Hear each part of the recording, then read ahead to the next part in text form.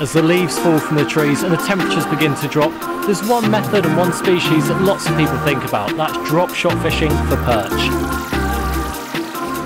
Most people have got a canal near them and they're absolutely full of perch. This can be fun fishing at its best, and today I've got some great new tackle and lures to show you, so let's make a start.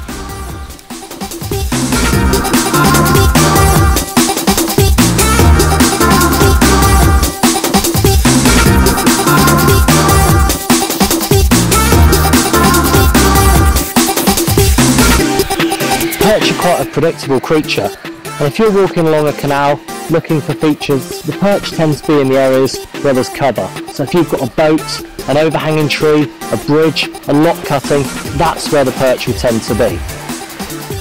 As well as that, they tend to feed at particular times of day, that being first thing in the morning and last thing in the afternoon, when they've got the best chance of a successful hunt.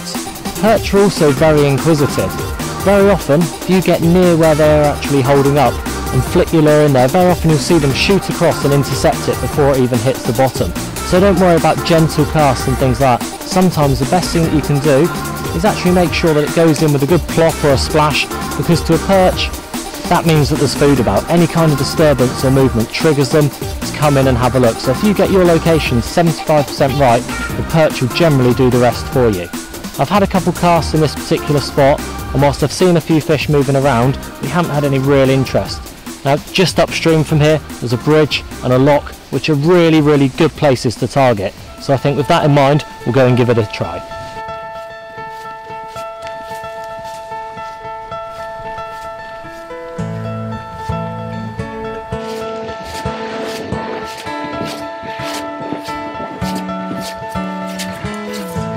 Whilst bridges and boats are great features, if my life depended upon catching a perch, this is exactly the type of swim that I'd head to.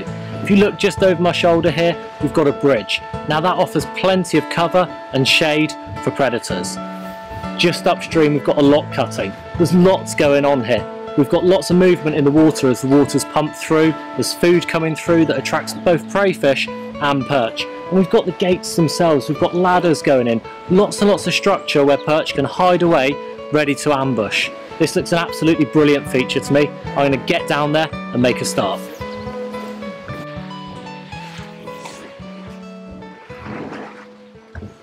Within the lock cuttings themselves, I've got some favoured areas to target. And my most productive area within lock cuttings has to be the open gates themselves. If you actually look, they've got these horizontal wooden bars that run down and they go all the way to the base. Now that type of structure is perfect for perch to hide away. You can actually see they're nice and shaded there, and the perch will sit in under there waiting for anything to swim past and come out and grab it. Hopefully today they'll see my lure going past and tempt them out. Now the way that I'm actually fishing this lure is quite particular. Now what I'm doing, once the lure's actually hit the bottom, I'm starting off with just little shakes of the rod tip. I'm not actually moving the weight's staying static on the bottom, although as it tilts back and forth it'll be puffing up the silt, or if it's on a hard bottom it'll be making noise, all of which attracts perch. So we're just keeping it in one place, and that's something that you can do with drop shot that you can't do with any other style of lure. So it's just little shakes to the rod tip. We're not feathering for mackerel, we're not pulling it up and down like so, it's just keeping a tiny little bit of slack there in the braid and using that to lift and drop the lure. Don't do it in too uniform a manner, just put little twitches and drops, and if you have a look at it in clear water, you can actually see what the lure's doing, and when you find retrieves that are working for you, just keep using them. If it's caught one fish, it will catch another. Now one of the things that you'll notice is that occasionally I just turn the handle and that will just bring the weight along the bottom. It will keep the lure just a foot or so above, in this case, right in the eye line of any perch, or where I expect them to be. So as I've moved the weight forward, I start that process again. So it's little twitches and then letting it fall slack. And you'll see I always keep that little bit of slack in the braid. Now one thing that you'll probably notice is that I'm using a very bright braided line. Now the reason that I do that is I rely upon the visibility for bite indication. Yes, some bites you'll feel a good solid pull or a tap as the fish takes it, but a lot of the time with a static lure, all you'll get is a little knock or a tightening, and that can be really hard to pick up if you're only using a black braid or actually feeling it through the line itself. So by using a bright yellow braid, very often I'll just see it pull up or drop slack as a fish takes it, and that tells me that there's a fish there, and I strike and I catch a lot of bonus fish using that additional form of bite indication.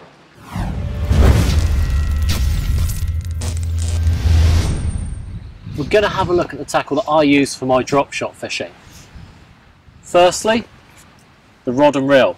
Now, for canal drop shot fishing, my preferred rod is the Jig and Spin Super Finesse. Now, this is a 7'6" rod that casts from 1 to 8 grams.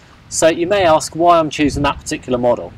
Firstly, it's got a very, very sensitive tip, and that transmits any bites through the white tip so that I can see what's going on as well as feeling it through the rod. However, further down the rod, there's plenty of power through the middle and into the butt section, and if you do hook a bigger fish, it allows you to quickly get the upper hand and land it. Now, it's a very, very lightweight rod, so it'd be silly to put a great big reel on there, and for that reason, I'm using a tiny little Ultron 1500. Now, this takes plenty of braid, line capacity isn't an issue, we're probably never going to be casting more than 20 yards on these types of waters, but it's smooth and it's got a lovely smooth drag as well, which makes it great for playing fish. You'll notice I've got the yellow jig silk on there, and the reason that I use a braided line for all of my lure fishing is that it's got absolutely no stretch, and that means that every little movement as the lure goes across the bottom, across the weed, or hopefully into a fish's mouth, is transmitted up the braid, and I can feel what's going on, and that's really, really important. The yellow braid as well is great for bite indication, because not only can you feel what's going on with braid, with the yellow braid or any bright colour braid, you can see what's going on as well. So those little twitches and pulls that you might otherwise miss, you can see them. Moving on from the rod and reel, got to think about fish care as well. So we've got our landing net, and that's got a coated mesh, and that's really, really important because it means the hook and the drop shot weights and any other tackle involved won't get tangled up. As well as that, on the actual landing net pole itself, I've just slid down a small specialist unhooking mat, and that means that if we do get a bigger fish, we can put the mat out and lay it out on there. Most of the time with smaller fish, I'm just putting them down on a soft surface. You can see plenty of grass here. Obviously the fish safety comes first, so never put them down on the tow path or anything else. Now, we don't actually take that much terminal tackle with us, but everything that we do take, I just use one of these shoulder bags, single strap, absolutely perfect for carrying everything that you need. If you're taking more than that with your drop shot fishing, you're taking too much gear.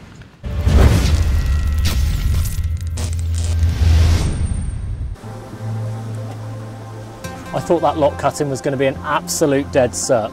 However, the perch weren't at home at the moment. I think it could be due to the light levels, and the perch could be hiding away looking for lots of shade.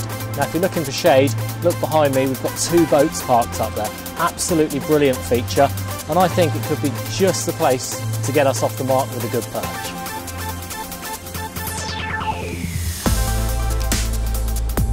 The water's really, really clear today, and I think that's putting the perch off a little bit. I've just tried along the side of this boat here a feature that's bound to hold some perch. Retrieved the lure about a metre and a half away from the hull, no interest whatsoever. This time I'm actually going to try up the inside between the bank and the boat. Now, whenever you do this, yes, it's a great feature, but you need to be aware that that can be someone's home as well, so always be careful not to hit the boat or damage the paintwork. So just a little flick right in under there, and we'll see if anyone's at home. I've gone all the way up now, managed to get a bit of a lucky cast right up the inside between the bank and the boat.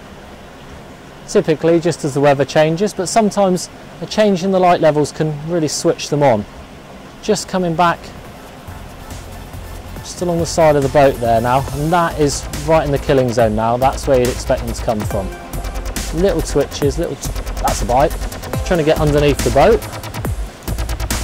Oh, there we go. So keep the rod nice and low when you're playing them from under a boat, because you don't want your line going across the hull of the boat and damaging your line. There we go. Little hot olive micro fry, and we've got a perch in the net.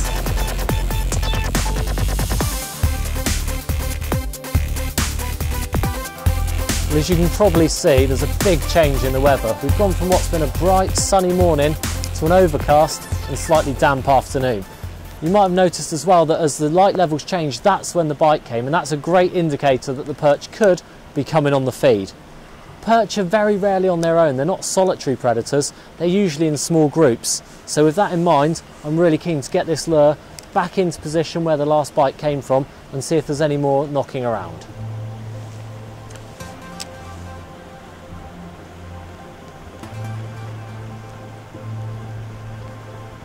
It's about as far underneath as I can get it. So if there's anything under there, it's certainly going to have good visibility over that lure. And that's pretty much in the same spot where I had the last take. There we go. That feels like it could be a slightly better fish. Again, just keep the rod low, get it out from underneath the boat first. See it in the clear water there. It's not huge. It's a nice fish. It's certainly a little bit bigger than the last. Just guide it into the net there. Same lovely colours as the fish before. And that just goes to show that when you've landed one, it always pays to get the lure straight back in to the same area, keep it consistent, and you get multiple captures really, really quick. Stunning little perch, good hook hold in the top lip there. We'll just carefully pop that one out. Just hold that one up and admire it. Again, absolutely stunning markings, these clear water perch. And there's fish like this, and of course a lot bigger, in probably every canal in the country, and I bet there's a canal near you with fish like this that you can go and target. And these places are very often free or dead cheap as well, so really good, cheap, accessible fishing. Let's have a look at the business end of drop shot fishing. I've got the rig here, and the first thing that you'll probably notice is it's pretty damn simple. There's not actually a lot going on there. We'll start on the end of the line. We've got one of our drop shot weights. In this case, this is a 5 gram weight, and the reason I've chosen 5 gram is I roughly go for 1 gram for every foot of water that I'm fishing in. Now you'll notice if you look at the top of the weight there, it's got a tapered swivel eye, and that means that you can just pull the line down and actually adjust the distance between the lure and the weight, and that means you can try different parts of the water column to see where the fish are at that time. Moving up from there, we've got our hook, and that's the size 4 drop shot hook, which is tied into the line, so there's no hook link or anything else like that, and that means that all the movement that we put actually into it is transmitted directly into the lure, which would be absorbed if we had it on any kind of hook link. And nipped onto that little size 4 drop shot hook. In this case, we've got one of the Hot Olive Micro Fry, and as you can see, just literally hook it on very, very lightly, almost like a lip hooked bait, and that means that you get a great amount of movement.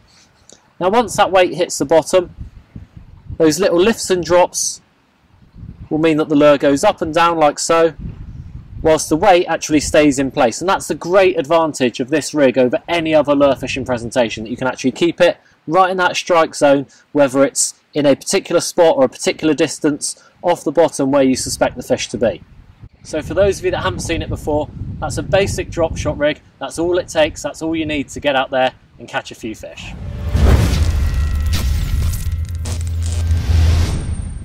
If you haven't tried drop shot fishing before and the thought of tying the rigs up seems a little bit too much, we've got some new drop shot ready rigs.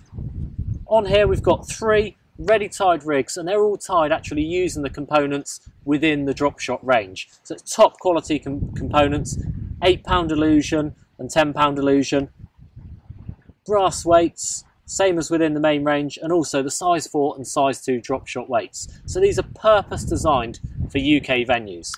And as you can see, it comes on a foam dispenser there, which means the rigs are easily taken off, tied on, and you can even put them back on there at the end of the session for next time you're out.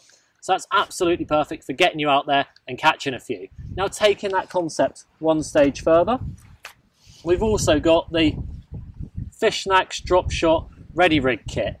Again, you've got your 3 ready-made rigs, and as well as that, we've got some hand-chosen lures that are absolutely perfect for the type of conditions that you're likely to come across on UK venues. So in there, you've got everything that you need to get out there. It's nothing more complicated than tying one of these rigs on the end, popping one of those lures on there, and catching a few fish. You'll notice there that one of the weights and rigs in that pack's missing. The reason for that is these rigs are absolutely perfect. They're as good as anything I can tie, so I've already got that one set up on my outfit. As with any type of fishing, what bait you put on the hook is absolutely vital to success, and I'm going to show you 3 great new lures that have been producing lots and lots of fish. Firstly, we've got the new Micro Fry.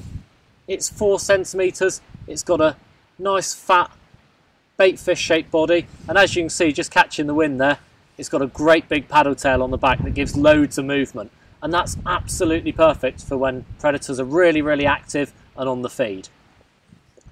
If you want something a little bit bigger, we've got the 5 centimetre Tiddler Fast. The difference with this, it's got a slimmer body and also a smaller paddle tail, which, as you can see, it's still moving in the wind here, but you don't get quite as much movement, which, as water temperatures drop and fish aren't feeding as hard, is a really good edge. As well as that, it's got an insert inside, which is a shiny fabric, which gives lots and lots of extra flash. Last but by no means least, we've got the Tiddler Slow. And on those cold, hard days, when it's hard to get a bite on anything, this is the one to go for. As you can see, this doesn't have a paddle tail on the back, it's just got what we call a pin tail. So the lure just tapers away, and you can see it just quivers. So those little movements that you put into it, you just get these tiny little movements, but on a difficult day, that's more than enough to get a trigger.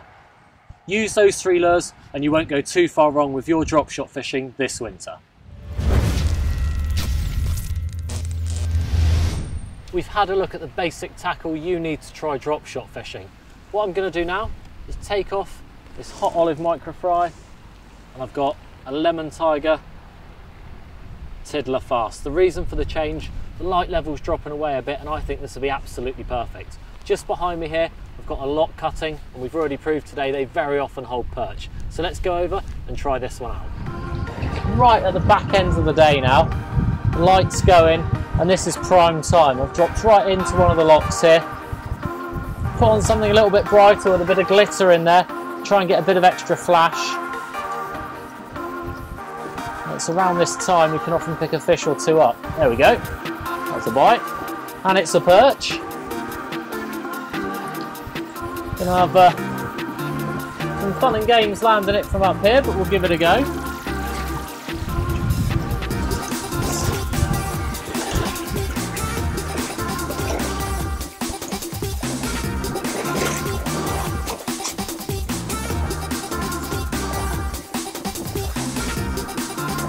Bring it up here onto the soft ground. And that is absolutely lovely colours. Stunning fish, just check that one out. Lovely fish.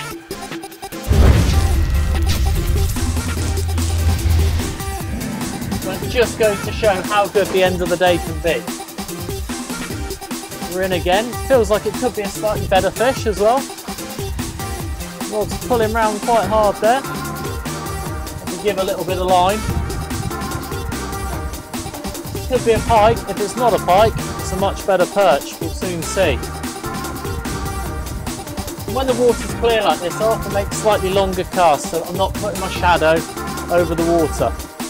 And this time I've made a cast a little bit longer, back down into the lock, trying to search out some new water, and we've got another fish. And this feels like it could be a perch from the way it's shaking its head. Hopefully it is. If it is, it'll be a slightly better one. Yeah, that's a perch.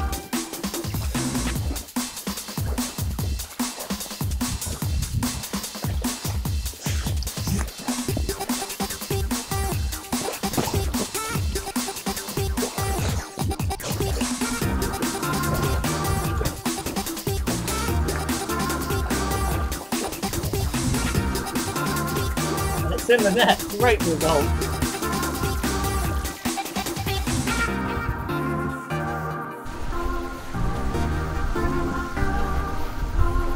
And that just goes to show why it's always worth staying right on till the end of the day when you're fishing for perch. The hook's dropped out in the net there, and at a time when many people will be loading their gear into the back of the car, or maybe even on their way home, but hanging on for the last knock-ins, it's really paid off with what's definitely our best fish of the day.